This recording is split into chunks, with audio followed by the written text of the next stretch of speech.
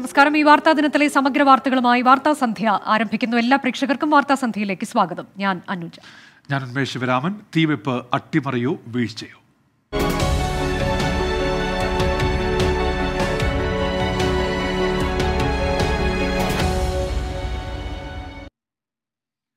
Kannur railway സ്റ്റേഷനിൽ Alappuzha Kannur executive എക്സ്പ്രസിന് തീയിട്ട സംഭവത്തിൽ ഒരാൾ കസ്റ്റഡിയിൽ. ഇതര സംസ്ഥാനക്കാരനായ ഇയാളെ കണ്ണൂർ ടൗൺ പോലീസ് ചോദ്യം ചെയ്യുകയാണ്. പിടിയിലായ ആളെ സമീപത്തെ ഇന്ധന പ്ലാന്റിലെ സെക്യൂരിറ്റി ഓഫീസർ തിരിച്ചറിഞ്ഞു. അറസ്റ്റ് ഉടൻ രേഖപ്പെടുത്തുമെന്നാണ് സൂചന. സജോ ദേവസ്യ വിശദാംശങ്ങളുമായി. സജോ, ഇയാൾ തന്നെയാണ് തീയിട്ടത് എന്നതിൽ സ്ഥിരീകരണമായോ? പോലീസ് ഔദ്യോഗികമായി പുറത്തുവിടുന്ന കാര്യങ്ങൾ എന്തൊക്കെ? അനുജ, ഉന്മേഷ്, അട്ടിമറി ദുരൂഹത സംശയങ്ങൾക്ക് ഒരു പരിധിവരെ വിരാമമാകുന്ന സൂചനകളാണ് ഇപ്പോൾ പോലീസിൽ നിന്നും പുറത്തു വരുന്നത്. നേരത്തെ ഈ ഇന്ധന പ്ലാന്റിൻ്റെ ട്രാക്കിന് നേരെ അടുത്തുള്ള BPCLന്റെ ഇന്ധന പ്ലാന്റിൻ്റെ CCTV ദൃശ്യങ്ങളിൽ പതിഞ്ഞ അതേ വ്യക്തി തന്നെയാണ് പോലീസിൻ്റെ കസ്റ്റഡിയിലുള്ളത്. ഇദ്ദേഹം തന്നെയാണ് ഈ കൃത്യം നിർവഹിച്ചതെന്ന നിഗമനമാണ് ഇപ്പോൾ അന്വേഷണ സംഘത്തെ സംബന്ധിച്ചിടത്തോളം ഉള്ളത്. നേരത്തെ പ്ലാന്റിനോട് ചേർന്ന ഒരു കുറ്റിക്കാടിന് അദ്ദേഹം തീയിട്ടിരുന്നു. ആ ഘട്ടത്തിൽ ഇയാളെ പോലീസ് കസ്റ്റഡിയിലെടുക്കുകയും ചോദ്യം ചെയ്യുകയും ചെയ്തതാണ്. ഇദ്ദേഹത്തെ സംബന്ധിച്ചുള്ള വിവരങ്ങൾ പോലീസിന് ആ ഒരു കേസോടുകൂടിയും ഉണ്ട്. പക്ഷേ അതൊന്നും വലിയ ഗൗരവത്തിലെടുത്തിരുന്നില്ല. കാരണം ഇദ്ദേഹം ആ ഘട്ടത്തിലൊക്കെ മാനസിക പ്രശ്നങ്ങൾ പ്രകടിപ്പിച്ചിരുന്ന ആളാണ്. ഏതാണ്ട് ഒരു 12:45 കഴിഞ്ഞ ദിവസം ഇതേ ആളെ ഈ സെക്യൂരിറ്റി ഓഫീസർ, അതായത് ഈ ഇന്ധന സംഭരണ കേന്ദ്രത്തിൻ്റെ സെക്യൂരിറ്റി ഓഫീസർ കണ്ടിരുന്നു. ഇദ്ദേഹം സ്ഥിരമായി ഇതിലേക്ക് ഇറങ്ങി നടക്കുകയും മുൻപ് ഇത്തരമൊരു സംഭവം ഉണ്ട് എന്നതുകൊണ്ടും ഇദ്ദേഹത്തെക്കുറിച്ച് ഈ സെക്യൂരിറ്റി ഓഫീസർക്ക് ധാരണയുണ്ട്. ഈ സെക്യൂരിറ്റി ഓഫീസറെ കണ്ണൂർ ടൗൺ പോലീസ് വിളിച്ചു വരുത്തിയിരുന്നു.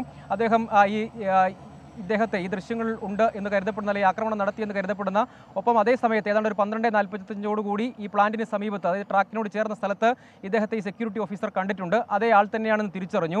ഈ പ്ലാന്റിൻ്റെ CCTV ദൃശ്യങ്ങളിൽ മുഖം അവ്യക്തമായിരുന്നു. പക്ഷേ ഏതാണ്ട് ഒരു 12:45 കടന്നു പോകുന്നു. 1:05 ഇദ്ദേഹം ദൃശ്യങ്ങളിലുണ്ട്. ആ സമയത്ത് തന്നെയാണ് ട്രെയിൻ ബോഗി കോച്ചിന് തീ പിടിച്ചത്. പിന്നീട് പുറത്തേക്ക് പോയി ഇരിക്കാം എന്നതായിരുന്നു നിഗമനം. അതിൻ്റെ അടിസ്ഥാനത്തിൽ കുറേയധികം CCTV ദൃശ്യങ്ങൾ പോലീസ് ശേഖരിച്ചു. അതിൽ ഈ വ്യക്തിയുടെ ദൃശ്യങ്ങൾ പതിഞ്ഞു. അങ്ങനെയാണ് ഇദ്ദേഹമെന്ന സംശയത്തിലേക്ക് കാര്യങ്ങൾ പോയത്. അങ്ങനെ ആ ദൃശ്യങ്ങൾ പരിശോധിച്ചപ്പോൾ ഇദ്ദേഹത്തിന്റെ വ്യക്തമായ ദൃശ്യങ്ങൾ കിട്ടി. അതിന്റെ അടിസ്ഥാനത്തിലാണ് പ്രതിയെ കണ്ണൂരിൽ നിന്ന് തന്നെ കസ്റ്റഡിയിലെടുത്തത്. ഇദ്ദേഹം തന്നെ ആയിരിക്കാമെന്ന നിഗമനമാണ് ഉള്ളത്. അതിൽ വിരലടയാളം കൂടി ഒത്തുനോക്കിയാൽ ഏറെക്കുറെ ആ ശാസ്ത്രീയ നിഗമനത്തിലേക്ക് കൂടി എത്തിച്ചേരാൻ കഴിയും. ഏറെക്കുറെ ഇദ്ദേഹമാണ് ഈ കൃത്യം നിർവഹിച്ചത് എന്നൊരു നിഗമനത്തിലേക്ക് പോലീസ് എത്തിയിരിക്കുന്നു. വൈകാതെ തന്നെ അറസ്റ്റിലേക്ക് കടക്കുമെന്നാണ് നമ്മൾ മനസ്സിലാക്കുന്നത്. സജോ ദേവസ്യ, കണ്ണൂരിൽ നിന്ന്. കണ്ണൂരിലെ ട്രെയിൻ തീപിടുത്തത്തിൽ റെയിൽവേക്ക് സുരക്ഷാ വീഴ്ചയില്ലെന്ന് പാലക്കാട് ഡിവിഷണൽ മാനേജർ യശ്പാൽ സിംഗ് തോമർ 24നോട്. എലത്തൂർ സംഭവവുമായി കണ്ണൂർ തീവെപ്പിന് ബന്ധമുള്ളതായി കരുതുന്നില്ലെന്നും റെയിൽവേ ഡിവിഷണൽ മാനേജർ പറഞ്ഞു. At the moment, I do not want to speculate, but whatever information is available, there is no security lapse on part of railway. We followed all standard operating procedure in locking the coaches and backing it to the stabling siding. But at the same time, I would wait for the inquiry to happen. Both we are conducting internal inquiry and police inquiry before we can conclude something. കണ്ണൂരിലെ train തീപിടുത്തം എല്ലാവരുടെയും മനസ്സിൽ അരക്ഷിതാവസ്ഥ ഉണ്ടാക്കുന്നുവെന്ന് പ്രതിപക്ഷ നേതാവ് VD Satheesan. Kerala police ഇത്തരം സംഭവങ്ങളെ ലാഘവത്തോടെയാണ് സമീപിക്കുന്നതെന്ന് കുറ്റപ്പെടുത്തി. അല്ല, ഇത് ഒരു വലിയ ഇൻസെക്യൂരിറ്റി, ഒരു അരക്ഷിതത്വം എല്ലാവരുടെയും മനസ്സിലുണ്ടാകുന്നതാണ്. നമ്മളെല്ലാം ഞെട്ടിച്ചൊരു സംഭവം ഉണ്ടായതാണ്. അതേ ട്രെയിൻ തന്നെ വീണ്ടും തീ പിടിച്ചിരിക്കുന്നു. അപ്പോൾ സുരക്ഷാ സംവിധാനങ്ങൾ കുറേ കൂടി മെച്ചപ്പെടുത്തുന്ന കാര്യത്തിൽ ഗവൺമെൻറ് ഗൗരവതരമായി ഇടപെടണം. കേരള പോലീസ് ഗൗരവത്തോടു കൂടി അല്ല ഇത്തരം കാര്യങ്ങൾ കൈകാര്യം ചെയ്യുന്നത്. ആ ഒരു ലാഘവത്വം ഉണ്ടായാൽ അപകടകരമായ നിലയിലേക്ക് കാര്യങ്ങൾ മാറും. അതുകൊണ്ട് ഇതൊക്കെ ഉണ്ടാകാനിടയായ സംഭവങ്ങളെക്കുറിച്ചുള്ള ഗൗരവതരമായ അന്വേഷണം നടത്തണം. കണ്ണൂരിലെ ട്രെയിൻ തീപിടുത്തത്തിൽ അന്വേഷണം കേന്ദ്ര ഏജൻസിക്ക് കൈമാറണം എന്നാണ് BJPയുടെ ആവശ്യം. കേരള പോലീസ് എന്ത് ചെയ്യുകയാണെന്ന് BJP സംസ്ഥാന അധ്യക്ഷൻ K. സുരേന്ദ്രൻ ചോദിച്ചു. എലത്തൂർ ട്രെയിൻ തീവെപ്പ് കേസിൽ തീവ്രവാദ ബന്ധം സ്ഥിരീകരിച്ചതാണ്. എന്നിട്ടും അത്തരം സംഭവങ്ങൾ ആവർത്തിക്കുന്നത് സർക്കാരിന്റെ പിടിപ്പുകേടാണെന്ന് K. സുരേന്ദ്രൻ വിമർശിച്ചു. ഞെട്ടിപ്പിക്കുന്ന സംഭവമാണ് ഉണ്ടായിരിക്കുന്നത്. തീവ്രവാദ ശക്തികൾ സംസ്ഥാനത്ത് വളരെ ശക്തമായി ഇപ്പോഴും പ്രവർത്തിക്കുന്നു എന്നുള്ളതിൻ്റെ തെളിവാണ് കണ്ണൂരിൽ കണ്ടത്. മതഭീകരവാദികളുടെ സ്ലീപ്പർ സെല്ലുകളെ സംസ്ഥാന ഗവൺമെൻറ് നിരീക്ഷിക്കുന്നേയില്ല. സംസ്ഥാന ഗവൺമെൻറ്റിൻ്റെ അനാസ്ഥയാണ് ഇത്തരത്തിലുള്ള സംഭവങ്ങൾ ആവർത്തിക്കാൻ കാരണം. വോട്ട് ബാങ്കിന് വേണ്ടി കേരളം രാഷ്ട്ര സുരക്ഷയെ ബലി കൊടുക്കുകയാണ്. ഈ സംഭവങ്ങൾക്ക് ഉത്തരവാദി സംസ്ഥാന ഗവൺമെൻറ്റിൻ്റെ തെറ്റായ നയങ്ങളാണ്, അവരുടെ പിടിപ്പുകേടാണ്. ഇത് വീണ്ടും വീണ്ടും ആവർത്തിക്കുന്നത് ജനങ്ങളിൽ വലിയ തോതിൽ ഭയാശങ്കയാണ് ഉണ്ടാക്കുന്നത്. ഫ്രാങ്കോയുടെ രാജി ചോദിച്ചു വാങ്ങിയതോ?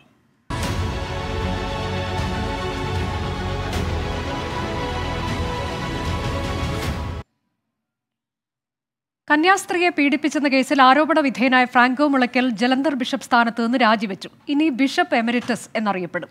തന്റെ കണ്ണീർ സഭയുടെ നവീകരണത്തിന് കാരണമാകട്ടെ എന്ന് ഫ്രാങ്കോ മുളയ്ക്കൽ പറഞ്ഞു. അതേസമയം വത്തിക്കാൻ ആവശ്യപ്പെട്ടത് പ്രകാരമാണ് രാജിയെന്ന് സൂചനയുണ്ട്. മാർപ്പാപ്പയുടെ നിലപാടിൽ സന്തോഷമെന്ന് സിസ്റ്റർ ലൂസി കളപ്പുര പ്രതികരിച്ചു.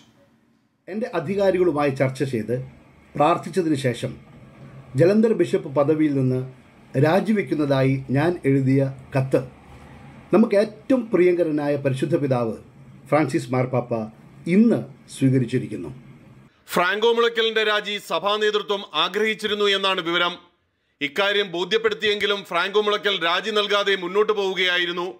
തുടർന്നാണ് രാജി നൽകാൻ വത്തിക്കാൻ നിർദ്ദേശിച്ചത്. കന്യാസ്ത്രീയെ പീഡിപ്പിച്ച കേസിൽ കോട്ടയം അഡീഷണൽ സെഷൻസ് കോടതി ബിഷപ്പ് ഫ്രാങ്കോ മുളയ്ക്കലിനെ വെറുതെ വിട്ടിരുന്നു. സാങ്കേതികമായ തെളിവുകളുടെ അഭാവം ചൂണ്ടിക്കാട്ടിയായിരുന്നു കോടതി നടപടി. ഇതിനെതിരെ പ്രോസിക്യൂഷൻ ഹൈക്കോടതിയിൽ അപ്പീൽ നൽകിയിട്ടുണ്ട്. ഈ സാഹചര്യത്തിൽ വത്തിക്കാൻ രാജി ആവശ്യപ്പെടുകയായിരുന്നു എന്നാണ് വിവരം. ഫ്രാങ്കോ മുളയ്ക്കൽ ഇനി ബിഷപ്പ് എമിരറ്റസ് എന്നാകും അറിയപ്പെടുക. അതേസമയം ഫ്രാങ്കോ മുളയ്ക്കലിന്റെ രാജി അച്ചടക്ക നടപടിയല്ലെന്ന് ഇന്ത്യയിലെ വത്തിക്കാൻ പ്രതിനിധി പ്രതികരിച്ചു.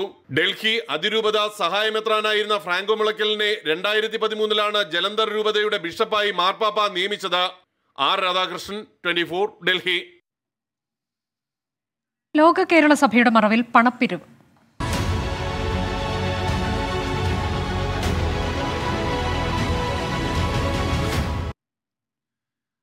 അമേരിക്കയിലെ മുഖ്യമന്ത്രിക്കൊപ്പം വേദി പങ്കിടാൻ നടത്തുന്ന പണപ്പിരിവിനെതിരെ പ്രതിപക്ഷം. പണത്തിന്റെ പേരിൽ പ്രവാസികളെ വേർതിരിക്കാൻ പാടില്ലെന്ന് പ്രതിപക്ഷ നേതാവ് വി ഡി സതീശൻ പറഞ്ഞു.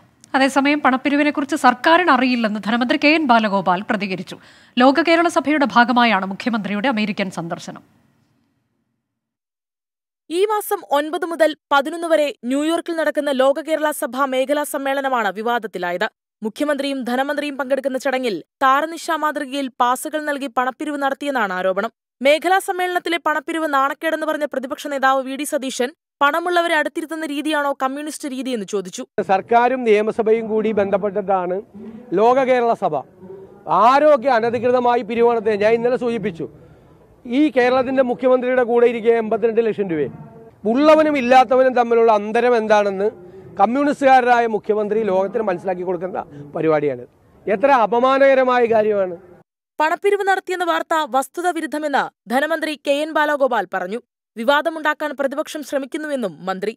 ലോക കേരള സഭ എന്ന് പറയുന്ന കാഴ്ചപ്പാട് അവിടുത്തെ നമ്മുടെ മലയാളികളായിട്ടുള്ള ആൾ, ലോകത്തെല്ലായിടത്തും മലയാളി ഉണ്ടെന്നുള്ളതും കേരളത്തെ സഹായിക്കാൻ തൽപരരായിട്ടുള്ള ആളുകളുണ്ടെന്നും അവരിവിടുത്തെ കാര്യം വാസ്തവത്തിലൊരു വിവാദം ആവശ്യമില്ലാതെ ഉണ്ടാക്കാൻ ശ്രമിക്കുന്നതാണ്. അതേസമയം പരിപാടിയുടെ നടത്തിപ്പിനായി സംഘാടക സമിതി സ്പോൺസർഷിപ്പ് സ്വീകരിക്കുകയാണ് ചെയ്തതെന്ന് Norka vice chairman P Sreeramakrishnan പറഞ്ഞു. യഥാർത്ഥത്തിൽ ലോക കേരള സഭയുടെ മേഖലാ സമ്മേളനം ചേരുമ്പോൾ അതിന്റെ ചെലവ് പൂർണ്ണമായി വഹിക്കുന്നത് പ്രാദേശിക സംഘാടക സമിതിയാണ്. ദുബായ് ചേർന്നപ്പോഴും UK ചേർന്നപ്പോഴും അങ്ങനെയാണ് സംഭവിച്ചത്. സർക്കാർ ഖജനാവിൽ നിന്ന് പണം ചെലവഴിക്കാതെ പ്രാദേശികമായ പ്രവാസികളുടെ സഹായത്തോടുകൂടി സംഘടന രൂപീകരിച്ച് അവരെ നിർഭവമായ പിന്തുണ നേടിയിട്ടാണ് നടത്തുന്നത്. വലിയ തുക സ്പോൺസർഷിപ്പ് നൽകുന്നവർക്ക് സമ്മേളന വേദിയിൽ അംഗീകാരവും VIP-കൾക്കൊപ്പം ഡിന്നറും വാഗ്ദാനം ചെയ്യുന്ന സ്പോൺസർഷിപ്പ് താരിഫും പുറത്തു വന്നിട്ടുണ്ട്. ലോക കേരള സഭ സർക്കാർ സംരംഭമായിരിക്കെ സംഘാടക സമിതിയുടെ പേരിൽ നടക്കുന്ന പണപ്പിരിവിനെതിരെ വലിയ വിമർശനമാണ് ഉയരുന്നത്. 24, തിരുവനന്തപുരം. ഗുസ്തി താരങ്ങൾക്ക് പിന്തുണയുമായി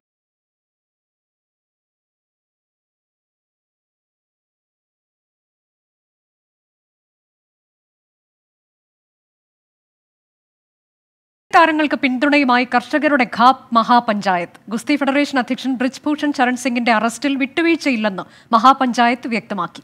തുടർ സമര പരിപാടികൾ സംബന്ധിച്ച തീരുമാനം നാളെ ചേരുന്ന കുരുക്ഷേത്ര ഖാപ്പ് പഞ്ചായത്തിൽ പ്രഖ്യാപിക്കും.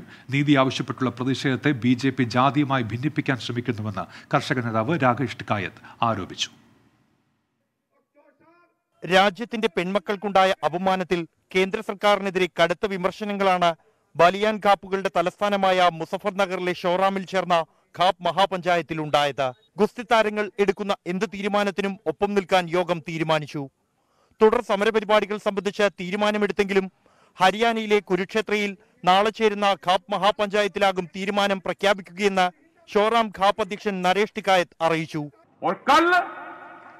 കുരുക്ഷേത്ര जो और फैसले हुए उन लोगों की सबकी सलाह से अपने फैसले कल वहां से डिक्लेरेशन करेंगे। जाएंगे हम समाज के बीच में जाएंगे, जहां वो मीटिंग करेगा, क्या ये बच्चों को इनको वहां पर लेकर भी जा सकते हैं? കുരുക്ഷേത്ര മഹാപഞ്ചായത്ത് നേരത്തെ നിശ്ചയിച്ചിരുന്നതാണെന്നും എന്നാൽ ഷോറാമിലേത് അടിയന്തര സാഹചര്യത്തിൽ വിളിച്ചതാണെന്നുമാണ് ടിക്കായത്ത് നൽകുന്ന വിശദീകരണം. സമരത്തെ ജാതീയമായി ഭിന്നിപ്പിക്കാൻ ശ്രമം നടക്കുന്നുണ്ടെന്നും എന്നാൽ ദേശീയ പതാകയാണ് ഈ പോരാട്ടത്തിന്റെ ജാതിയെന്നും രാകേഷ് ടിക്കായത്ത് പറഞ്ഞു. ऐसे इन पहलवानों को कह रहे कि ये तो किसी जाति के थे, ये तिरंगा जाति के थे। देश में जो राष्ट्र के लिए काम करेगा उसकी जाति है तिरंगा, ये उसके थे तिरंगे के. ജൂൺ 5-ന് ബ്രിജ്ഭൂഷൺ റാലി നടത്തിയാൽ കർഷകരും റാലി നടത്തുമെന്നും കർഷകരുടെ ട്രാക്ടറുകൾ വാടകയ്ക്ക് എടുത്തതല്ലെന്നും പറഞ്ഞതിലൂടെ ട്രാക്ടർ റാലിക്കും തയ്യാറാണെന്ന സൂചനയും രാകേഷ് ടിക്കായത്ത് നൽകി. ഹിന്ദി ഹൃദയഭൂമിയുടെ ജീവിതതാളം നിശ്ചയിക്കുന്ന ഖാപ് മഹാപഞ്ചായത്തും കർഷകരും ഗുസ്തിക്കാരോടൊപ്പം സമരഗോതയിലേക്ക് ഇറങ്ങുന്നതോടെ പ്രക്ഷോഭം അതിതീവ്രമാകുമെന്ന് ഉറപ്പായി കഴിഞ്ഞു. മുസഫർ നഗറിലെ ഷോറാമിൽ നിന്നും മോഹൻകുമാറിനൊപ്പം ബൽറാം നെടുങ്ങാടി, 24. NCERT പാഠപുസ്തകത്തിൽ നിന്ന് വീണ്ടും പാഠഭാഗങ്ങൾ ഒഴിവാക്കി. 10ാം ക്ലാസ്സിലെ പാഠപുസ്തകത്തിൽ നിന്ന് പീരിയോഡിക് ടേബിൾ, ജനാധിപത്യത്തിലെ വെല്ലുവിളികൾ, ഊർജ്ജ സ്രോതസ്സുകൾ തുടങ്ങിയ ഭാഗങ്ങളാണ് ഒഴിവാക്കിയത്. പ്രധാന പോരാട്ടങ്ങൾ, മുന്നേറ്റങ്ങൾ, രാഷ്ട്രീയ പാർട്ടികൾ തുടങ്ങിയ ഭാഗങ്ങളും ഒഴിവാക്കിയവയുടെ കൂട്ടത്തിലുണ്ട്. വിദ്യാർത്ഥികളുടെ പഠനഭാരം കുറയ്ക്കുന്നതിനാണ് പാഠഭാഗങ്ങൾ ഒഴിവാക്കിയത് എന്നാണ് NCERTയുടെ വിശദീകരണം. സ്കൂളുകളിൽ പ്രവേശനോത്സവം.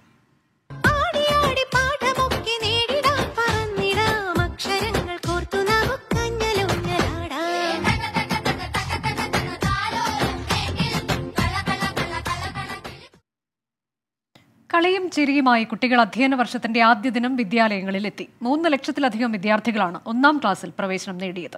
മയക്കുമരുന്ന് ഉൾപ്പെടെയുള്ള അപകടങ്ങൾക്കെതിരെ ജാഗ്രത വേണമെന്ന് സംസ്ഥാനതല പ്രവേശനോത്സവം ഉദ്ഘാടനം ചെയ്ത് മുഖ്യമന്ത്രി പിണറായി വിജയൻ പറഞ്ഞു. ഇനി മുതൽ ഏപ്രിൽ 6-നാണ് മധ്യവേനൽ അവധി തുടങ്ങുകയെന്ന് വിദ്യാഭ്യാസ മന്ത്രി വി ശിവൻകുട്ടി അറിയിച്ചു. 2 മാസത്തെ അവധിക്ക് ശേഷം സംസ്ഥാനത്തെ സ്കൂളുകൾ ഇന്ന് തുറന്നു. ഉത്സവ ഛായ നിറഞ്ഞു നിന്ന അന്തരീക്ഷത്തിൽ വളരെ ഉത്സാഹത്തോടെയാണ് കുട്ടികൾ സ്കൂളുകളിലേക്ക് എത്തിയത്. പ്രവേശനോത്സവത്തിന്റെ സംസ്ഥാനതല ഉദ്ഘാടനം നടന്ന മലയൻകീഴ് വൊക്കേഷണൽ ഹയർ സെക്കൻഡറി സ്കൂളിൽ വിദ്യാഭ്യാസ മന്ത്രി വി ശിവൻകുട്ടിയാണ് ആദ്യമായി സ്കൂളുകളിലേക്ക് എത്തിയ കുട്ടികളെ സ്വീകരിച്ചത്.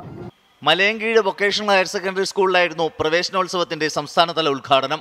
1ാം ക്ലാസ്സുകളിലേക്ക് എത്തിയ കുരുന്നുകളെ വിദ്യാഭ്യാസ മന്ത്രി മധുരം നൽകി സ്വീകരിക്കുകയും സദസ്സിൽ തയ്യാറാക്കിയ പ്രത്യേക ഇരിപ്പിടത്തിലേക്ക് ആനയിക്കുകയും ചെയ്തു. വിദ്യാഭ്യാസ മേഖലയിലെ മാറ്റം പ്രകടമാണെന്നും ആയിരക്കണക്കിന് കോടി രൂപയാണ് ഇതിനായി ചെലവഴിച്ചതെന്നും സംസ്ഥാനതല ഉദ്ഘാടനം നിർവഹിച്ച മുഖ്യമന്ത്രി പിണറായി വിജയൻ പറഞ്ഞു. പാഠപുസ്തകം കോപ്പിയെടുത്ത് പഠിക്കേണ്ട ഒരു കാലമുണ്ടായിരുന്നു. കുട്ടികളിലൂടെയാണ് നാടിന്റെ ഭാവിയെ അപകടപ്പെടുത്താൻ ചിലർ ശ്രമിക്കുന്നത്. നമ്മുടെ നാടിന്റെ ഭാവിയെ അപകടപ്പെടുത്താൻ ഉദ്ദേശിക്കുന്നവരെ വലിയ തോതിൽ അപകടപ്പെടുത്താൻ നോക്കുന്നത് കേരളത്തിൻ്റെ ഭാവി തലമുറയായ കുഞ്ഞുങ്ങളെയാണ്. അവരെ മയക്കുമരുന്നിലൂടെ തീർത്തും നിശ്ചേഷ്ടരാക്കാനുള്ള ശ്രമമാണ് നടത്തുന്നത്. ഈ അധ്യയന വർഷം മുതൽ ഏപ്രിൽ 6-നായിരിക്കും മധ്യവേനലവധി തുടങ്ങിയെന്ന വിദ്യാഭ്യാസ മന്ത്രി വി ശിവൻകുട്ടി. കുട്ടികൾക്ക് 210 ദിവസം പഠനത്തിന് വേണ്ടി കിട്ടത്തക്ക രൂപത്തിലുള്ള അക്കാഡമിക് കലണ്ടറാണ് തയ്യാറാക്കുന്നത്. അത് അവധി തുടങ്ങുന്നത് ഏപ്രിൽ മാസം 1 അതിന് പകരം ഏപ്രിൽ മാസം 6-ാം തീയതിയാണ് അവധി തുടങ്ങാൻ വേണ്ടി തീരുമാനിച്ചിട്ടുള്ളത്. 17,700-ൽ പരം കുട്ടികളാണ് എറണാകുളം ജില്ലയിൽ ഇന്ന് പ്രവേശനോത്സവത്തിന്റെ മധുരം നുകർന്നത്.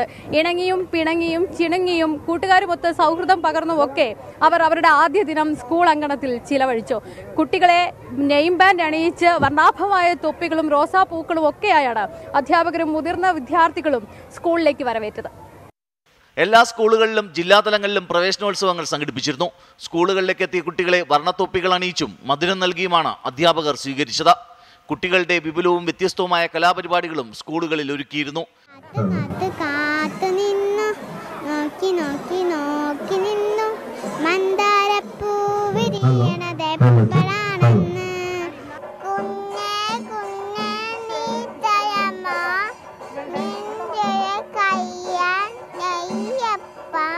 ജില്ലാതലങ്ങളിൽ വിവിധ മന്ത്രിമാരാണ് പ്രവേശനോത്സവം ഉദ്ഘാടനം ചെയ്തത്.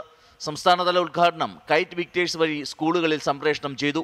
മഴ മാറി നിന്ന അന്തരീക്ഷത്തിൽ നാടിനാകെ ഉത്സവച്ചായ പകർന്നാണ് പ്രവേശനോത്സവങ്ങൾ നടന്നത്. പുത്തൻ ബാഗും കുടയുമായി രക്ഷിതാക്കളുടെ കൈപിടിച്ച ഇത്തവണ സംസ്ഥാനത്തെ സർക്കാർ സ്കൂളുകളിലേക്ക് എത്തിയത് 3.5 ലക്ഷം വിദ്യാർത്ഥികൾ. കളിച്ചും ചിരിച്ചും പഠിച്ചും ഇത്തവണത്തെ അധ്യയനം ഇവർ ഉത്സവമാക്കും. കൊച്ചിയിൽ നിന്ന് സുദിഷ ധർമ്മനൊപ്പം ഷഹദ് റഹ്മാൻ, 24 കോഴിക്കോട്. സ്കൂൾ പ്രവേശനോത്സവത്തിൽ ഇരട്ടി മധുരത്തിൽ ആലപ്പുഴയിലെ ഒരു വിദ്യാലയം. ആലപ്പുഴ പൂങ്കാവ് മേരി ഇമാക്കുലേറ്റ് ഹൈസ്കൂളിലാണ് 14 ഇരട്ട സഹോദരങ്ങൾ ഇന്ന് എത്തിയത്. ജില്ലയിലെ ഒരു സ്കൂളിൽ ആദ്യമായാണ് ഇത്രയും അധികം ഇരട്ട കുട്ടികൾ എത്തുന്നത്.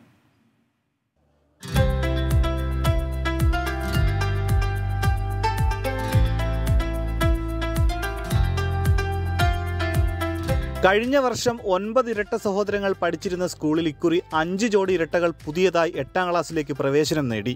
ആദ്യമായാണ് ഇത്രയും ഇരട്ടക്കുട്ടികൾ ഈ സ്കൂളിലെത്തുന്നത്.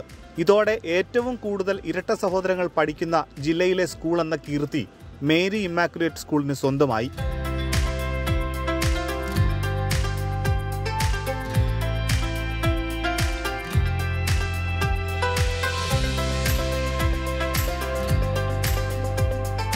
എന്നെ അമ്മയുടെ വയറ്റിലിട്ട് ചവിട്ടിയപ്പോൾ ഞാൻ വയറിൻ്റെ ഒരു മൂലക്കായിപ്പോയി. ഇവളെ എടുത്ത് 16 മിനിറ്റ് കഴിഞ്ഞാണ് എന്നെ എടുത്തത്. വയറ്റിലേ തുടങ്ങിയതാ. ഞാൻ പിന്നെ ക്ഷമിച്ചു കൊടുത്ത്. അങ്ങനെയാണ് ഞാൻ ഇളയതായത്. വഴക്കുണ്ടാക്കും, പിന്നെ അത് പിന്നെ മാറും. ഞങ്ങൾ രണ്ടുപേരും എല്ലാം ഒരേപോലെ ആയത്തുള്ളൂ. ഞങ്ങൾ രണ്ടുപേരും വിജയ് ഫാൻസാണ്. ചോദിക്കണം. ഇഷ്ടങ്ങളും സ്വഭാവങ്ങളും ഒരേപോലെയാണ്. എനിക്കൊരു മാർഗമുണ്ട്. എനിക്ക് മാറിയില്ല. എൻ്റെ സൗണ്ടൊക്കെ വേറെ ഏതാ, ഇവൻ്റെ സൗണ്ട് വേറെ ഏതാ, എൻ്റെ സൗണ്ട് വേറെ ഏതാ. മുടിയൊക്കെ വേറെ വെട്ടുന്ന മുടി അങ്ങനെ ഇല്ല, അങ്ങനെ പ്രശ്നം ഉണ്ടാകാറില്ല. പ്രശ്നം ഉണ്ടാകാറില്ല. പ്രവേശനോത്സവത്തിൽ 28 പേരെയും ബാൻഡ് സെറ്റിന്റെ അകമ്പടിയോടെയായിരുന്നു സ്കൂളിലേക്ക് വരവേറ്റത്. 24 ആലപ്പുഴ. ഹൃദയാഘാതമുണ്ടായ 17-കാരിയുടെ ജീവൻ രക്ഷിക്കാൻ കൈകോർത്ത് നാട്. കട്ടപ്പനയിൽ നിന്ന് 2 മണിക്കൂർ 39 മിനിറ്റ് കൊണ്ടാണ് പെൺകുട്ടിയെ ചികിത്സയ്ക്കായി കൊച്ചിയിലെത്തിച്ചത്. മന്ത്രി റോഷി അഗസ്റ്റിന്റെ ഫേസ്ബുക്കിലെ അഭ്യർത്ഥന കണ്ട് നിരവധി പേരാണ് ആംബുലൻസിന് വഴിയൊരുക്കാൻ മുന്നോട്ട് വന്നത്. ഇരട്ടയാർ പള്ളിയിലെ കുർബാനയ്ക്കിടെയാണ് ആൻമരിയ ജോയിക്ക് ഹൃദയാഘാതമുണ്ടാകുന്നത്. ഉടൻ തൊട്ടടുത്തുള്ള സ്വകാര്യ ആശുപത്രിയിൽ എത്തിച്ചു. അവിടെ വെച്ച് അമൃത ആശുപത്രിയിലെ ഡോക്ടർമാരുടെ നിർദ്ദേശത്തോടെ ചികിത്സ. ഗുരുതരാവസ്ഥ തുടർന്നതോടെ കൊച്ചിയിലേക്ക് കൊണ്ടുപോകാൻ തീരുമാനം. മുന്നിലുണ്ടായിരുന്ന വെല്ലുവിളി കൊച്ചിയിലെത്താനെടുക്കുന്ന സമയമാണ്. 11:37 ആൻമരിയുമായി പോലീസ് അകമ്പടിയോടെ ആംബുലൻസ് പുറപ്പെട്ടു. ഓട്ടോറിക്ഷ തൊഴിലാളികളും ചുമട്ടുതൊഴിലാളികളും നാട്ടുകാരുമടക്കം റോഡിലിറങ്ങി ആംബുലൻസിന് വഴിയൊരുക്കി.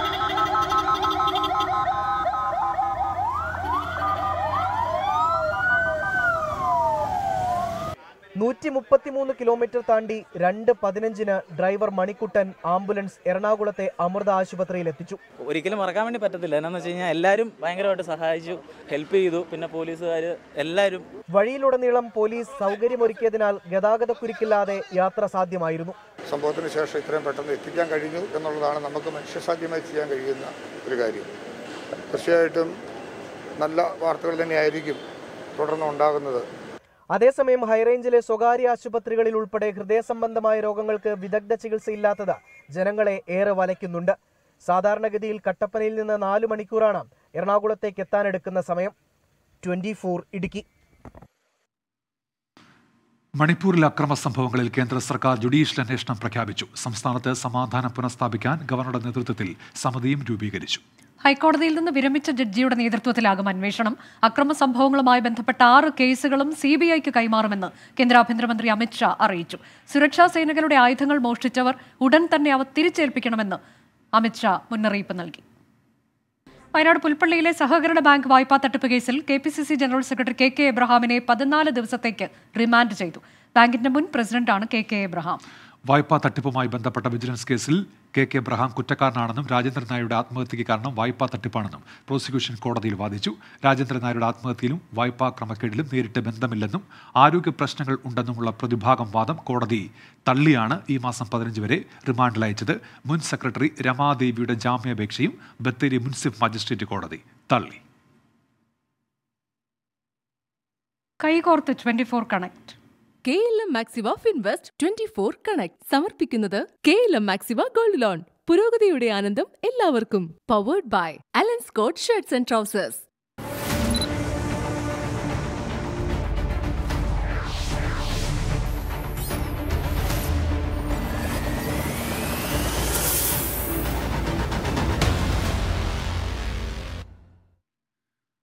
ആഗോള മലയാളികൾക്ക് കരുതലിനായി കൈകോർക്കാൻ വേദിയൊരുക്കുന്ന 24 കണക്ട് റോഡ് ഷോ കണ്ണൂർ ജില്ലയിൽ പര്യടനം തുടരുന്നു. ഇരിട്ടിയിലെയും മട്ടന്നൂരിലെയും റോഡ് ഷോ പൂർത്തിയായി. അല്പസമയത്തിനകം പയ്യന്നൂർ ഗാന്ധി പാർക്കിൽ രാഷ്ട്രീയം, വികസനം, വിവാദം എന്ന വിഷയത്തിൽ ജനകീയ സംവാദം നടക്കും. സമൂഹത്തിൽ സഹായത്തിന് അർഹതയുള്ളവരെയും സഹായം നൽകാൻ മനസ്സുള്ളവരെയും ഒരു കുടക്കീഴിൽ അണിനിരത്തുന്ന ദൗത്യവുമായി പുരോഗമിക്കുന്ന 24 കണക്ട് റോഡ് ഷോ കണ്ണൂർ ജില്ലയിൽ പര്യടനം തുടരുന്നു. മലയോര മേഖലയുടെ സിരാകേന്ദ്രമായ ഇരിട്ടിയിൽ ആദ്യ സ്വീകരണം. തുടർന്ന് മട്ടന്നൂർ മുനിസിപ്പൽ ബസ് സ്റ്റാൻഡിലും ആവേശം വിതറി റോഡ് ഷോ എത്തി. ഇരു കേന്ദ്രങ്ങളും ജനകീയ പങ്കാളിത്തം കൊണ്ട് ശ്രദ്ധേയം.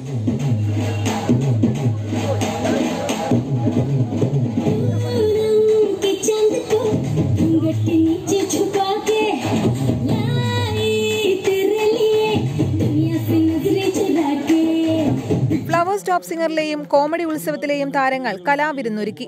രാഷ്ട്രീയം, വികസനം, വിവാദം എന്ന വിഷയത്തിൽ പയ്യന്നൂർ ഗാന്ധി പാർക്കിൽ 7 മണി മുതൽ ഒരുക്കിയിരിക്കുന്ന ജനകീയ സംവാദം 24 അവതാരക ക്രിസ്റ്റീന ചെറിയാൻ നയിക്കും. 24 കണ്ണൂർ. കൂടുതൽ വിവരങ്ങൾക്കും 24 കണക്റ്റിൽ അംഗമാകാനും വിളിക്കുക. ഫോൺ നമ്പറുകൾ 81 11 99 16 02, 81 11 99 12 60. Website www.24news.com/24connect. ഇനി ഇപ്പോഴത്തെ കാലാവസ്ഥയിലേക്ക്. ഇപ്പോഴത്തെ കാലാവസ്ഥ സമർപ്പിക്കുന്നത് വി ട്രാൻസ്.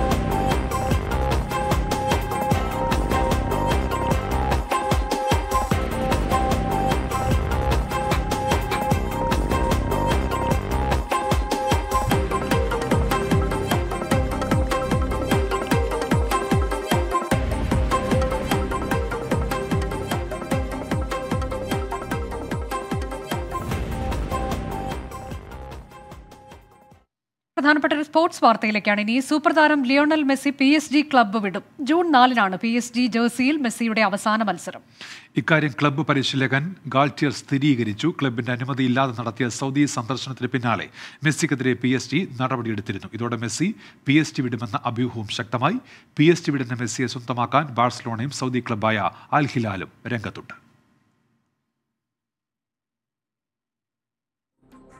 വാർത്താസന്ധ്യ അവസാനിക്കുന്നു.